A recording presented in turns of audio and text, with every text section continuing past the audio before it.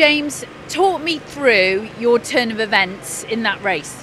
Yes, I didn't have the best start. Got pushed off in turn 2 and then just had to try and make ground from there. There was one of the competitor in front moved over to the left. He was going very slowly, so I thought he was letting me through, and then was inside, and then he pushed me into the, leaned on me into the tyres, probably about the quickest part of the circuit, and then Luke, who was behind me, had nowhere to go, so yeah, it's obviously a big impact for Luke as well. Emotions no doubt running high at the moment.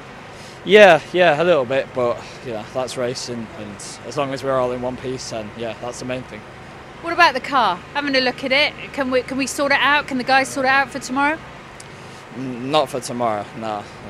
I definitely need reselling, so yeah. Knockhill then over for you? Yeah, definitely. Well, here I am with Luke Constantine.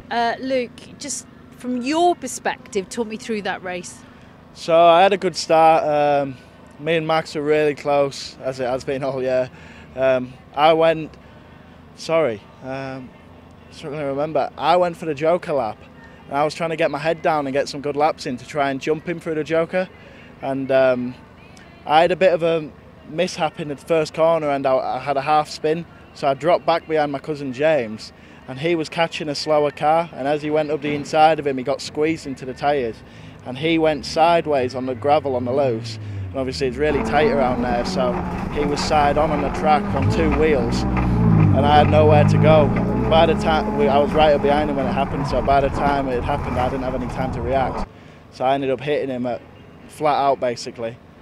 And yeah, both of our cars are knackered, and I think we're going to have a busy night by the looks of it. But I don't think we'll be back out tomorrow, personally, but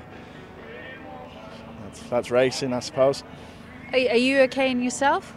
I'm a bit sore. I've got a sore rib and my back's a bit sore on my shoulder, but it's nothing serious. I'll survive, I think.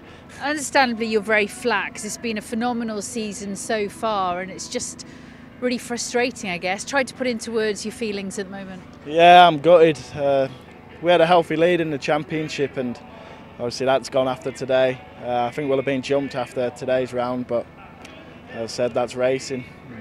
I've had a lot of luck as well so far this year, but I guess not today, so I'll take it on the chin and we'll see if we can do anything with the championship. I highly doubt it, but it'll be worth a try, I think.